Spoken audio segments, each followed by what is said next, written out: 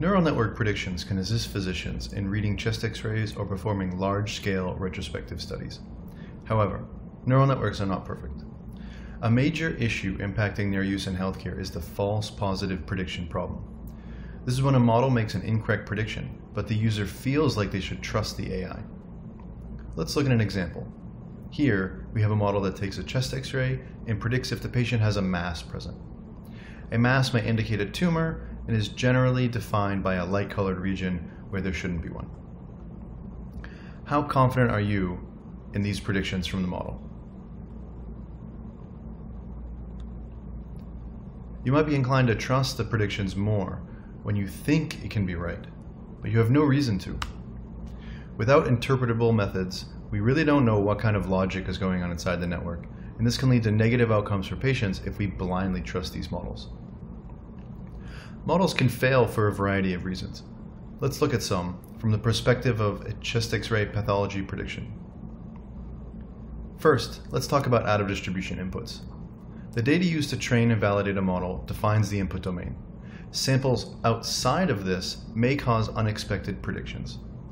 These samples can act like adversarial examples and cause the model to make a positive prediction.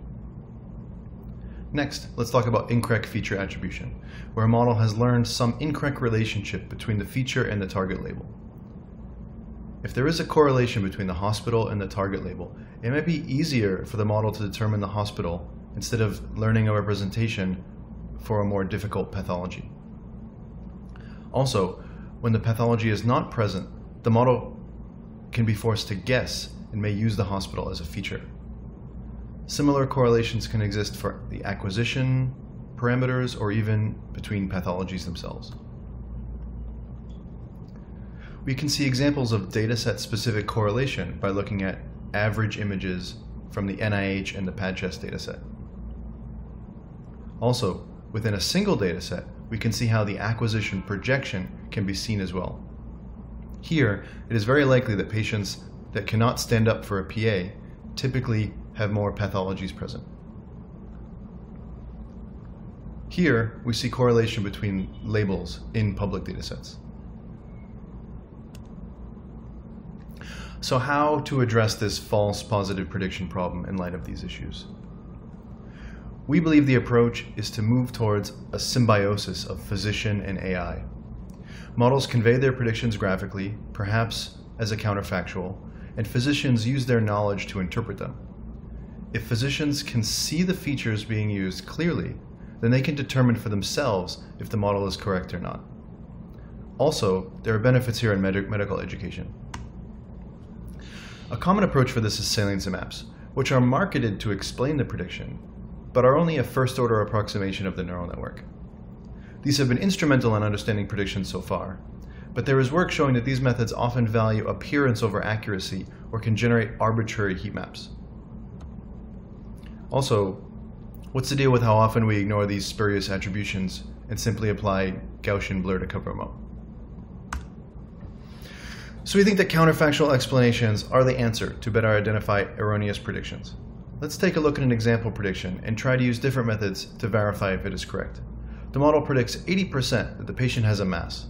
The traditional image gradient highlights an area next to the esophagus. In the counterfactual animation, we see that the mass is clearly highlighted. And the ground truth label is true for a mass. We can be confident about this prediction. Let's take a look at another positive prediction of mass. When we generate the counterfactual, it is unclear where the mass is. Maybe the network is confused. The ground truth label for this image is false for mass. Using this counterfactual animation, we're able to gain a much better understanding of why the model made its prediction, which allowed us to doubt it more. However, generating counterfactuals is very difficult, as existing methods are hard to implement.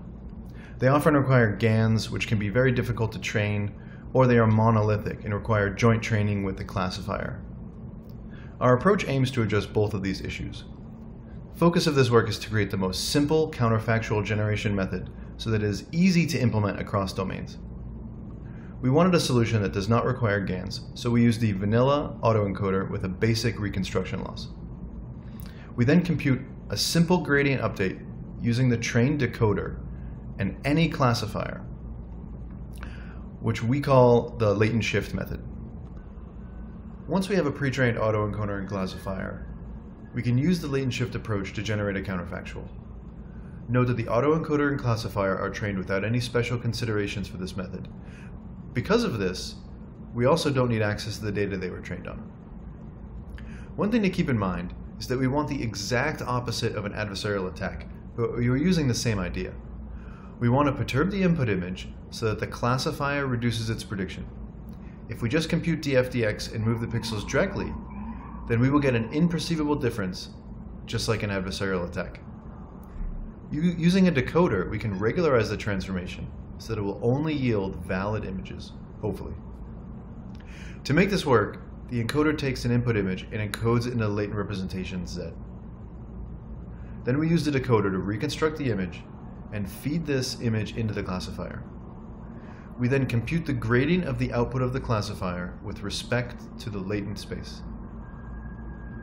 Moving Z around in the latent space hopefully will cause feasible images to be reconstructed, and the gradient we computed defines a direction to walk in. We can then apply a transformation to the latent representation by subtracting the gradient by some lambda and reconstruct the image to generate the counterfactual. When we move in the latent space, we can run the classifier on the reconstructed images to see how much we have changed the classifier's prediction. We found that if we change the prediction by -30%, the images come out pretty good. So we run an iterative search along the vector defined by the gradient in the latent space until we've reduced the prediction by 30%. Also note here that the classifiers we are using were calibrated so that 0.5 is the approximate decision boundary, so this helps this method work well. From this sequence, we can construct a 2D image, which is similar to the traditional attribution map by taking the maximum pixel-wise difference between every image and the unperturbed reconstruction. There are some other approaches for this, but the ones we tried all work about the same. The autoencoder used in this work was a large ResNet with a basic elastic reconstruction loss. We found that large bottlenecks didn't work well, but had very crisp reconstructions. Their interpolations didn't appear consistent with a good representation of pathologies. A smaller bottleneck caused blurry reconstructions, but the representation appeared to capture the pathologies better. Evaluating how well this method captures pathologies is a bit difficult for a variety of reasons. For many pathologies, there are expert bounding boxes and segmentations available. Here, an example shows the intersection over union computed between the 2D attribution maps and a bounding box for an enlarged heart, which just highlights the heart. We can see that although the latent shift approach looks better in how it highlights around the heart, they have about the same IOU. We potentially need to rethink what annotations to collect in order to evaluate counterfactuals. A bounding box or binary segmentation may not correctly capture what we expect to change in counterfactuals. For example, here, we don't expect the entire heart to be removed. Here's a subset of the experiments we performed. Here we see multiple explanation methods applied to two different models. Overall, IOU is low, while AOC scores are relatively high. We can see that the most extreme case of this is with pneumothorax. A radiologist on the team noted that low pneumothorax performance makes sense because the resolution of the images we used was only 224 by 224, which does not show enough detail to see the small signatures of a collapsed lung. However, this is worrying that it achieved an AUC of almost 80%. In order to validate if this approach can help spot false positive predictions, we asked two radiologists to evaluate how confident they were in a model's prediction. 240 chest X-rays were selected from the NIH dataset, where the models predicted positive for a pathology. 50% were selected as false positive predictions. For each image, they viewed the prediction in two ways, shown here in the colored boxes. Traditional methods include image gradient, guided backprop, and integrated gradients. The latent shift counterfactual includes an animation as well as the 2D version. the order they were shown the images was randomized, and a cooling off period of a week was used so they could not remember the images they'd seen before. 6 pathologies were evaluated, and a histogram of results for each is shown here. We would like to see that for true positives, the results are all 5, and for false positives, they are all 1. What we observe, however, is that many false positives still cause high confidence in the model predictions, but not as much as the true positives. Between these two methods, we find that true positives for the latent shift counterfactuals show a significant increase in confidence, which is good. For false positives, we find an increase in confidence, but it is not significantly different. So these results are not amazing, but they demonstrate that explainable AI methods can have an impact on the user confidence of a model. To recap, the latent shift approach works pretty well qualitatively. Autoencoders get the job done. IOU analysis may not be the best fit here, at least with the annotations we have. And we find a significant improvement in prediction confidence for true positive predictions. Thanks for watching this talk. All experimental source code is available, and the models used are provided in the Torchics revision library.